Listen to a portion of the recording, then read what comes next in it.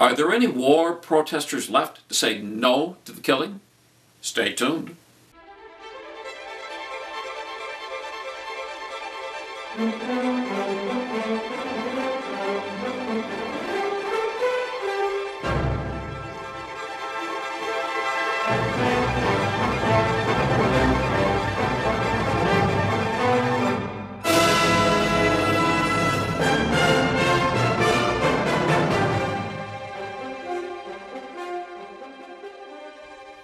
I'm Bob Otten, and this is Libertarian Viewpoint. Libertarianism is all about liberty, and liberty is the exercise of freedom that doesn't impinge upon the rights of others. Now, who couldn't like that? We constantly hear the drum roll of government solutions. The purpose of this show is to allow you to see for yourself why non-government solutions are a better alternative. Today, I have a video of the Minnesota Arms Spending Alternative Project and the Minnesota Libertarian Party discussing the purpose of the U.S. military. The video highlights where they agree and disagree. You'll each be given 6 minutes. There will be no rebuttals during this time. It's regarding Pentagon spending and federal spending priorities. We'll begin with Professor Jack Nelson-Pallmeyer. Give us an overview of Minnesota ASAP with regards to Pentagon spending, and will you summarize the problem and solution as viewed by Minnesota ASAP? Just one thing about what I see the role or the purpose of government and the purpose of military spending, what it should be. It seems to me that the purpose of military spending should be to provide sufficient funds to allow our nation to be prepared in order to keep the nation safe from outside attack. That would be the primary purpose of military spending. But the primary purpose of government, for me, is a little broader than that, and we'll get into some of these differences. The broader purpose of the government is to provide or help in the basic security of the U.S. population. And for me, that involves healthcare, it involves education, it involves a number of other things. So what I would like to suggest in what led me and others to start Minnesota ASAP is a belief that U.S. military spending levels and policies are now completely disconnected from that basic purpose of national defense, of defending the borders of the country. Dwight Eisenhower, many of you are familiar with, as President of the United States, his last speech to the country, he warned the country about what? The military-industrial complex. And when he gave his warning, he was warning us that U.S. democracy was in trouble because of the unwarranted influence of the military-industrial complex, and he was warning us that military spending levels and even the wars the nation would fight were now disconnected from actual defense needs. And they were driven by other motivations, power and profit. The other point I want to make in my initial comment is just to point out that defense is not the same thing as power projection. And I was really impressed with a study by the Cato Institute, which generally reflects libertarian views a couple of years ago, that was very clear about this. It has said, U.S. national security policy is not about defense. Joining with more progressive voices like Andrew Basovich, for example, who has just said, military spending in the United States is driven, and U.S. foreign policy is driven by power projection worldwide. That is very different than defense. And if we actually had a defense budget, we would be able to dramatically reduce military spending and, in fact, enhance the security of the country. Let me just illustrate that point with one quote. It's a quote my students are probably familiar with. It comes from Ron Suskind, who on the eve of the U.S. invasion of Iraq was told by a high-level Pentagon official after Suskind said, this is going to be a disaster if you invade Iraq, for the Iraqis, for the U.S. And the response back was, Ron, the problem with you is you and others are in the reality-based community. We're an empire now, and when we act, we create our own reality. Well, that's power projection and arrogance that has nothing to do with the authentic security of the country. In my preliminary comments and in this opening statement, I would also like to point out how costly military spending is to Minnesota. You may remember that we shut down the state budget, or our politicians shut down the state budget over a $5 billion two-year shortfall. Over that same 2-year period, Minnesota taxpayers spent $8.4 billion just for our share of the Iraq-Afghan war. All told, as you can see by a banner that we have outside, Minnesota taxpayers have now spent $41 billion just for our share of Iraq and Afghanistan. Now, one other figure, a couple I'd like you to keep in mind. You may have seen, although many of you probably didn't, a front page article in the Star Trib not long ago. And it was a sky is falling article written basically saying, if the military budget is cut as a part of sequestration, Minnesota is going to lose 4,000 jobs and the state will lose $3 billion in revenues over the next 9 years. Wow. What it didn't say is how much deeper the pain would be if if the cuts are in the non-military sector. And what it didn't say, although it said Minnesota government is going to lose $3 billion over 9 years, it didn't say that Minnesota taxpayers over the next 9 years will spend more than $140 billion just for our share of the base military budget, a military budget that has effectively doubled over the last 12 years.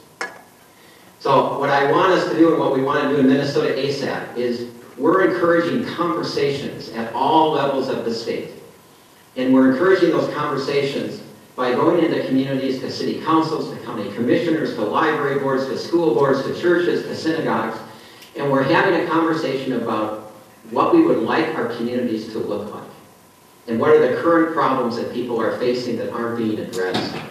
And we want to help people make this connection between federal spending priorities that prioritize war and militarization and local and state needs that aren't being met. And that's another way of saying that we really are trying to unleash our imaginations and have a conversation around what kind of state do we want to live in.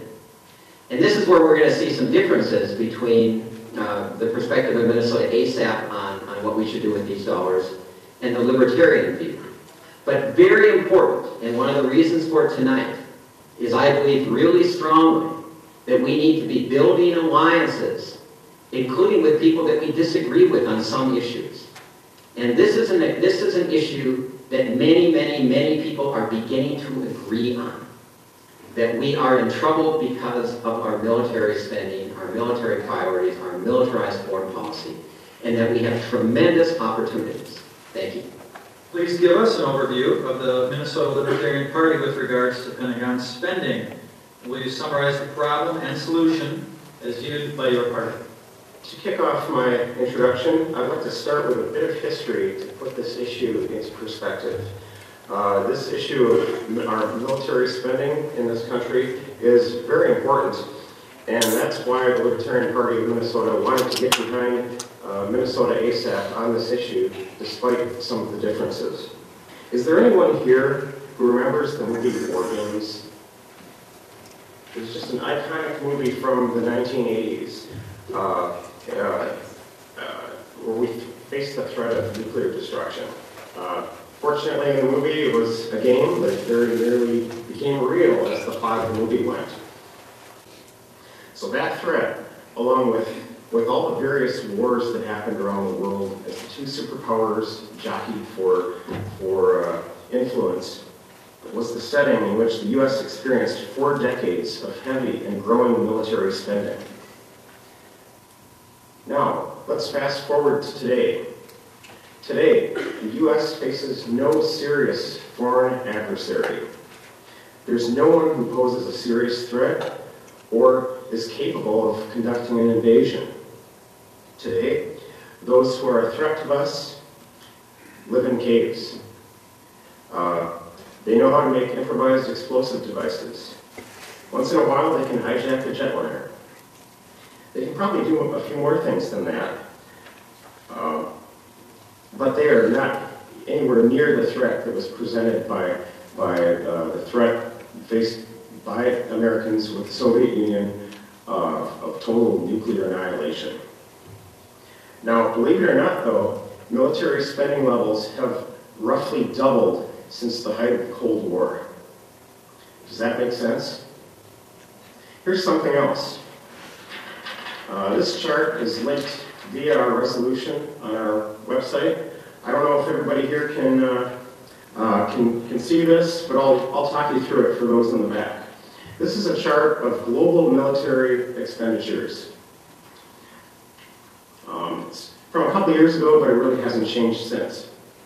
The biggest slice of the pie that you see, 46.5%, that's U.S. military spending. Almost half of world military expenditures are by the U.S. Okay, number two, at 6.6% is China. So they're hot on our tails. Third is France with a little over 4%. Fourth is Britain with 3.8%. Number 5 is Russia with 3.5%. Now this next slice right here, this orange slice, are the next 10 countries of the world combined. They comprise a little over 20% of world military spending. Now these are countries like Australia, Canada, India, Japan, Brazil, Argentina, Spain, and Italy. Okay, these are no pushover countries, but combined, they're just 20% of world military spending. The next slice is about 15%, and that's the rest of the world. So a little over 100 plus countries make up 15% of world military spending. Does that make sense? Looking at this from a game theory standpoint, all a country should need for a military is one size the same as the next potential adversary, plus an additional margin, say maybe 10 or 15%. So if you're a leader of another country, and you're thinking about attacking your neighbor, but then you see the size of their military, and you think, we might get our butts kicked. So I better not do that. That's what a military is for defense and to serve as a deterrent. The problem is, with a military that's as large as ours, it's no longer offensive, or it's no longer defensive. It's built for offense. It becomes a hammer, and soon all the problems around the world start to look like nails. It becomes all too easy for our politicians in Washington to send the military out to do whatever they think needs to be done. Okay. Antagonizing the natives of those places, creating enemies where there were none, and that pretty much justifies our government's foreign policy today. There are more reasons why having such a large military is actually harmful, and I hope to get to those a little bit later. But that's just an overview of where things stand today, and I'm very glad that Minnesota ASAP is finally focusing some public attention on this issue. Thank you. The bright line at which one sacrifices individual liberty or utility in the name of assisting those in need and preserving life, liberty, and the pursuit of liberty in others. Do you understand the question? Well, I would pose the question somewhat differently and say that I think the line for me is that my well-being is tied up in the well-being of others. And my well-being is negatively impacted in a society as unequal as ours. For example, how many Americans know that if you divide U.S. wealth into quintiles, that the bottom 40% of Americans, guess what percentage, my students should know this, guess what percentage of wealth that bottom 40% has? Less than 0.3%. That impacts my quality of life. That impacts the quality of life of the society I'm in. When we underfund education, it impacts the quality of my life. So I see my well-being and my future intimately tied into this thing called common good. And I think that's not a sacrifice. It's just a basic ethical and moral standing that says that, and says that we should be together, yes, responsible as much as we can for our individual behaviors and our individual lives, but we're all part of a social system. And it seems to me, certainly Catholic social teaching would say, we really are our brothers and sisters keepers, right? We're in it together. So I would just rephrase the way that it was said and said, I don't think there is a bright line. I think the overall principle is that my well-being is intimately tied to the well-being of others. The line, and this is something that is really the core of our position as libertarians, the line where one's individual liberty ends is the point where the next person's begins. So we as libertarians believe that people should be able to live their own lives however they choose, or to earn or spend their own money however they choose, as long as they don't infringe upon their neighbor's equal right to do the same. Basically, in a nutshell, interaction should be voluntary. So if you want to help your neighbors, that should be something that you do voluntarily. Helping a charity of your choice. Okay, if you have time, okay, volunteer at a neighborhood charity. If you don't have time, write out a check. Contribute in whatever way that you are able. But people should not be forced to helping their neighbors, okay, through the tax system where people pay taxes and then politicians make those decisions. We prefer to see the individuals make those decisions because individuals are going to care more about how their own money is being spent versus if those decisions are made by government where it's going to tend to be, that money will tend to be allocated in order to favor the politicians' political interests. So basically, one person's liberty stops where the next person's begins. Thank you. Jack had one quick comment. Well, as far as I know, one of the only people who called for the elimination of government or said it would fade away was Karl Marx. I don't think libertarians are Marxists from what I can gather. So I say that tongue-in-cheek, but I say it because I want to make a point, and that is, I think my assumption is that the government is going to be with us. And the question then becomes, as citizens, what kind of government and what kind of government policies do we pursue? And the case I would make is that over the last 30 years in particular, we have seen an overwhelming preponderance of policies dictated by people who have a lot of money and by corporations that have a lot of money. That means decisions are made every day. It's not just an individual making it. The individual didn't make a decision that in Minnesota we would have a $6.15 minimum wage. An individual didn't make the decision that we would in Washington, D.C. have politicians that said, we're really going to get in the way of labor unions forming. We're going to have tax policies that ensure that the wealth go to the richest 1%. All those are public decisions made by government. So the idea, we're not going to get rid of government. Hopefully, if we organize, maybe we can have maybe smaller government in some way. Certainly, I believe the military should be smaller. But there's going to be some places where we actually need bigger government. And again, one case I'll make is healthcare. There are different models, and I'd be glad to talk about the different models. But what they all have in common, and they do better than us, is they're not for-profit systems. And that's a decision that governments have made in Japan, in South Korea, in Europe, and elsewhere. And for half the cost, they get better health outcomes than we do. And it covers everybody. So that's the point I would make, is we're not going to get rid of government. It's not the individual on the individual's own. So we better be shaping government policies that help individuals, but also help the common good. Professor here just made the statement that one issue that he sees as a problem is that decisions are being made and influenced by corporations and by the wealthy based on the amount of money that they have, right? Essentially. I would say that the problem, though, is not money. The problem is the power of government. Government, as it becomes more powerful, has more power to be able to dispense taxpayer assets to those who it wishes to route that money to. So as that happens, yes, that situation is going to tend to benefit the wealthy. But the problem is not money. The root of the problem is that government has power and increasingly has more money at its disposal. On the issue of smaller government, I can definitely refute that. How much time do I have? 1 minute. Okay. A great example, I think, the professor here is looking to countries like Japan and Europe in terms of the healthcare system. I think that's definitely the wrong place to look. The right place to look are countries that actually have a free market in healthcare. Now we're getting a little bit off the topic of arms spending and so forth, but I'll continue to pursue this.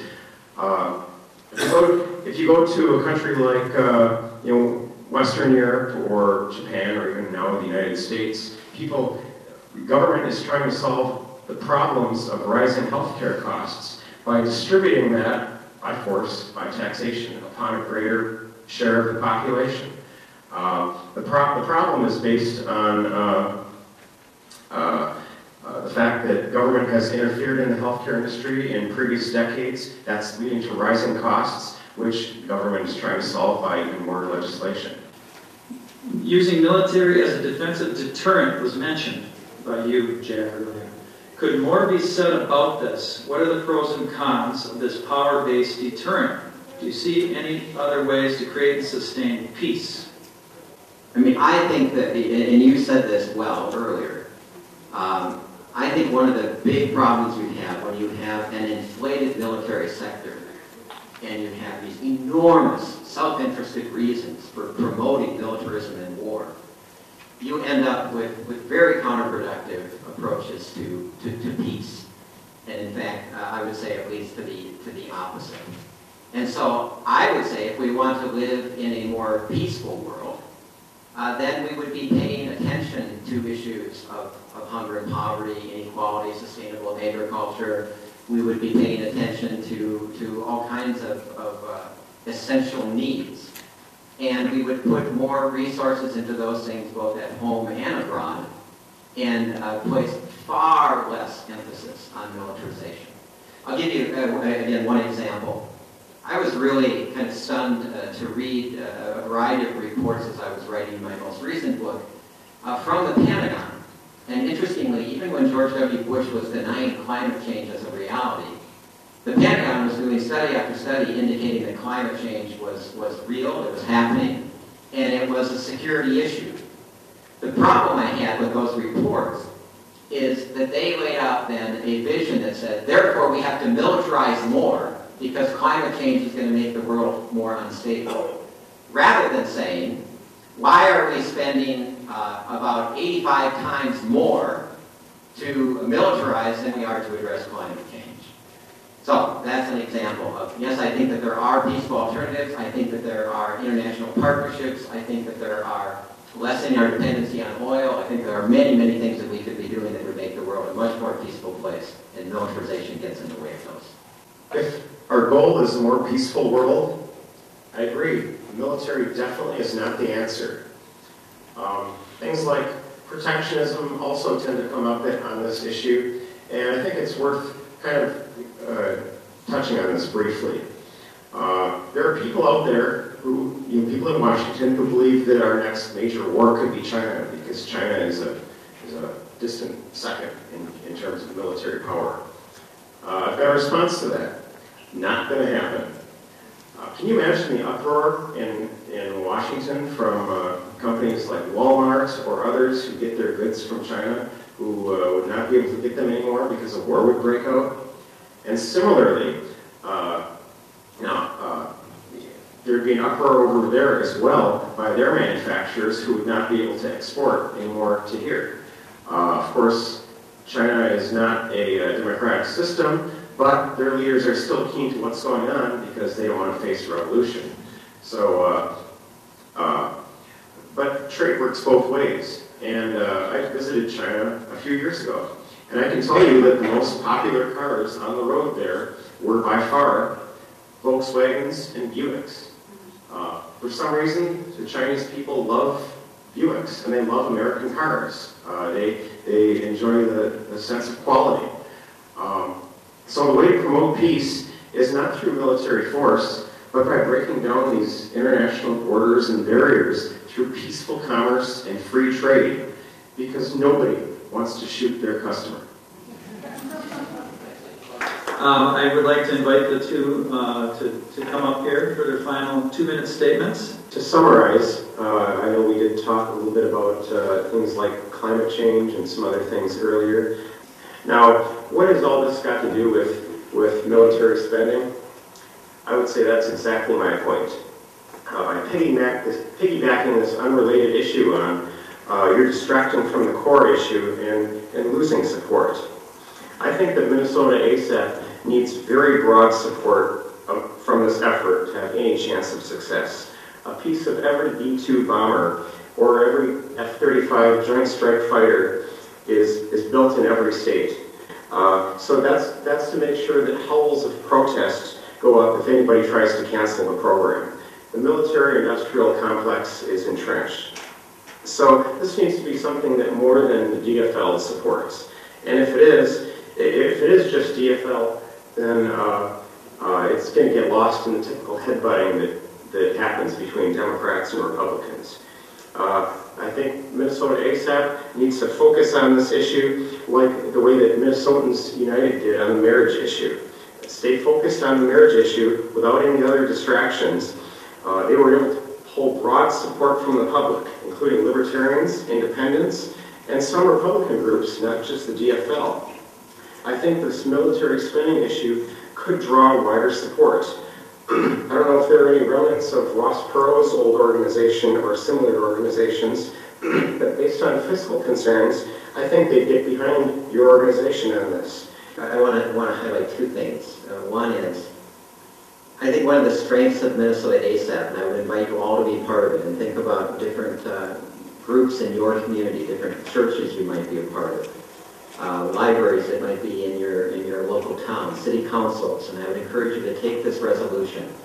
But I think the strength of Minnesota ASAP is really the first question that we are asking people in their communities is for them to do an assessment of what's going on in their community and what would strengthen their community. This is a very democratic question. It doesn't have one answer. It's really rooted in what do people in Red Wing think about what's going on in their community and what needs to happen, what would improve life there. And then Minnesota ASAP can come along and say, well, you know what?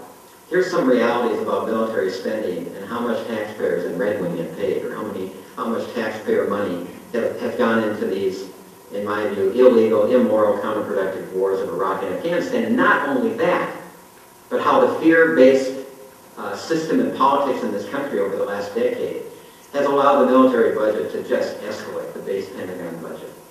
So I think those community conversations are the most important thing about Minnesota ASAP. Well, we're out of time. If you find yourself agreeing with the speakers, you might be a libertarian. To find out, take the world's smallest quiz at www.theadvocates.org. Remember, Libertarian Viewpoint brings you the non-government, liberty-based solutions that other media refuse to tell you about. Liberty works and is always the best choice. If anyone in government can prove otherwise, I challenge them to speak up. To view past shows, search YouTube using Libertarian Viewpoint. Thank you, and stay tuned for other shows of Libertarian Viewpoint.